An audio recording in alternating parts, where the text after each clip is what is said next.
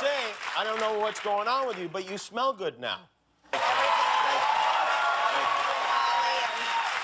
my Thank you very much. 2 kids, 4 kids. Yeah. 2 since us. Yeah. So I guess it really is over. Yeah. I figured that was the best way to tell you. No, I'm happy for you. How are you doing? Well, you, by the way, you had a health scare, like a really serious health scare not long ago. Tell us what happened, because I know this is in your special, but take our audience here through that. Why would it kill you if it exploded? Because it's filled with poison. Oh, really? Yes. Wow. So they couldn't put me totally out. So they just gave me, like, all the heroin in the world, basically. And because, you know, human nature, when you feel something down your throat, is to pull it out. Truly, right?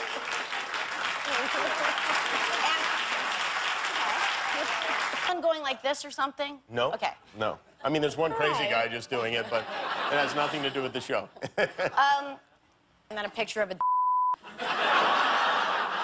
And how did she react to this question? Sarah Silverman.